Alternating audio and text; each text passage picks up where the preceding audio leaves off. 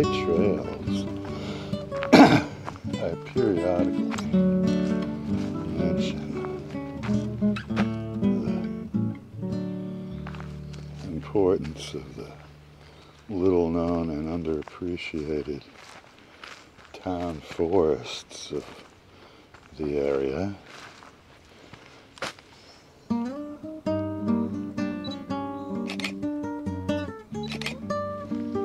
They're really one of the oldest open space forms, and this one is exceptional in a place that's always looking for ways to be exceptional. It just accidentally is.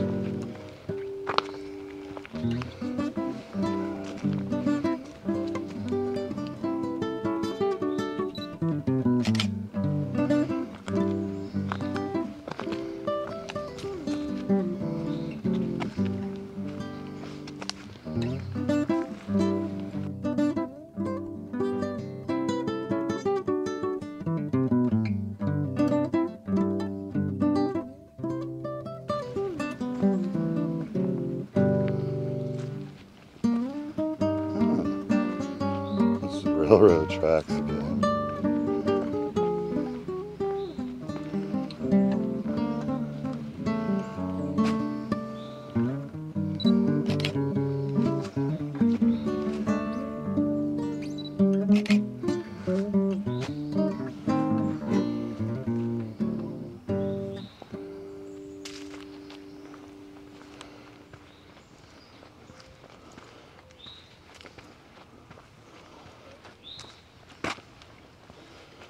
Oh, we're still on the blue trail.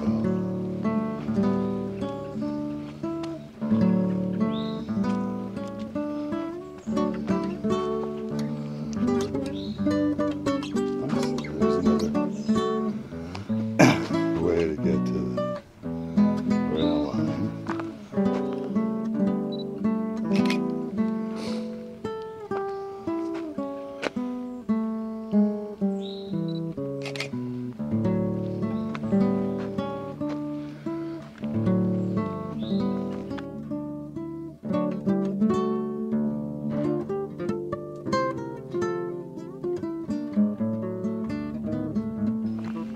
It's getting grassy.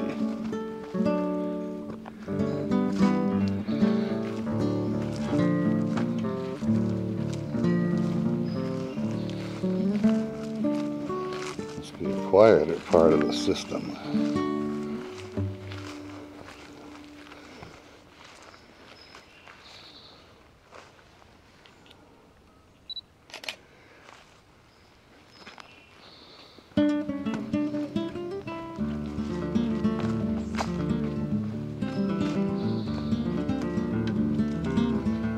Dry too, it looks like, from all the somewhat starved aeropads that are everywhere. Little blueberry plants that aren't getting enough food to actually make blueberries.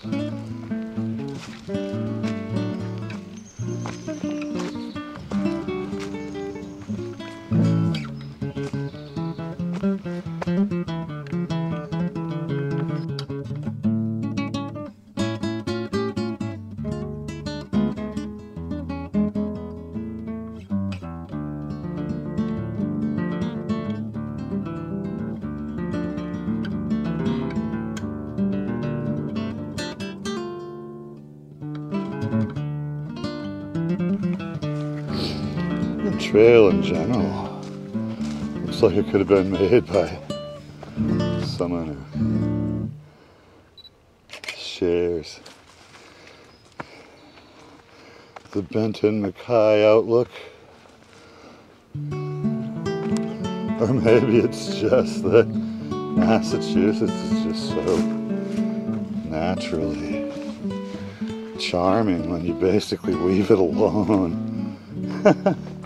That it's hard to find a place that isn't like this. Even the most stomped urban zones still have a certain quality. And will you look at this? It's like a natural bench and picnic table. Everything you could want, all in one rock.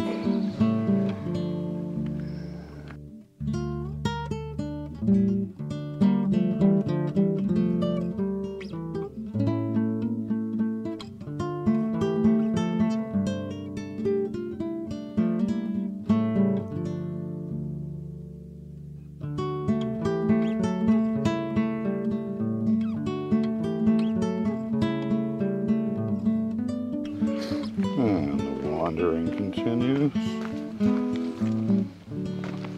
It's been a while since I just picked a place and decided to ramble at random. Fortunately, this is a perfect place for such.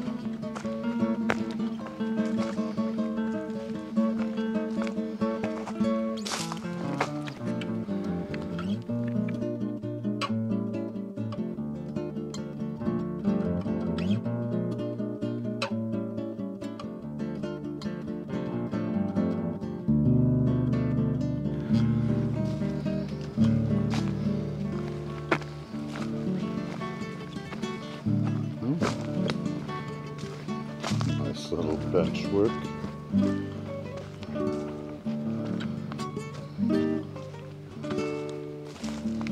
A step.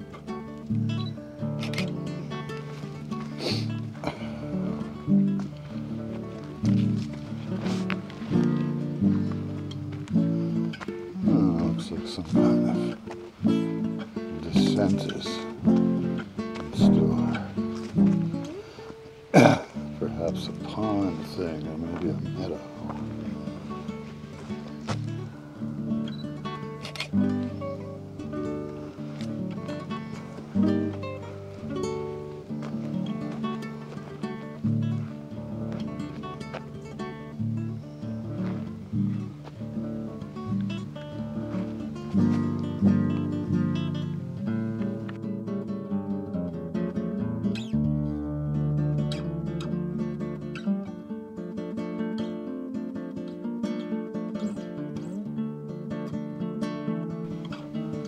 It's looking kind of pondly. Some more majestic ledge on one side. Oh yeah, I see.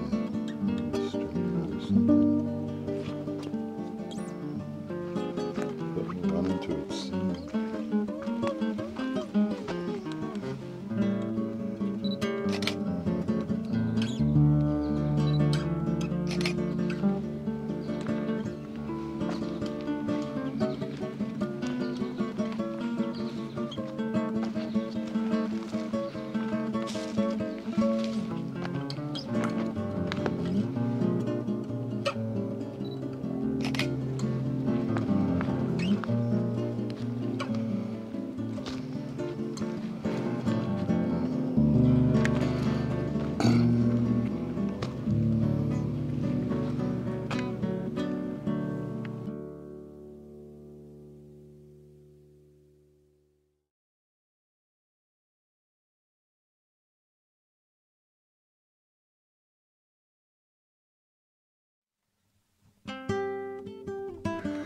And a pleasant rock scramble it is. No idea even what direction I'm going.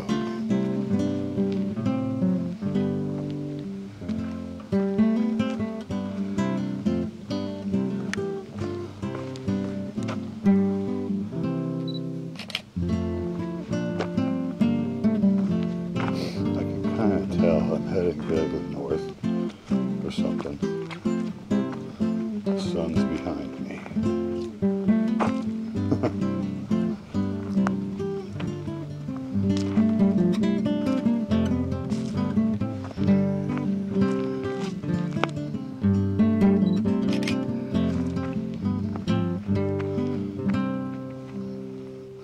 More natural little sitting benches and whatnot. Good heavens, this place came well equipped. This one even has cushions.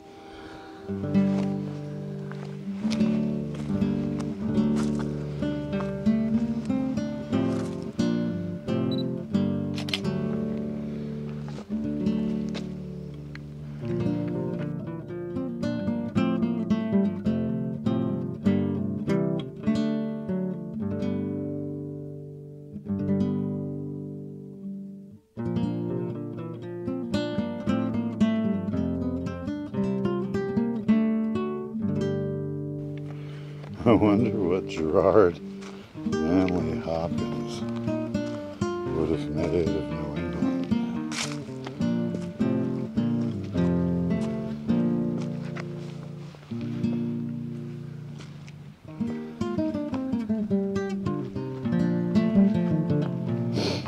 You have a sense of divinity in the living world.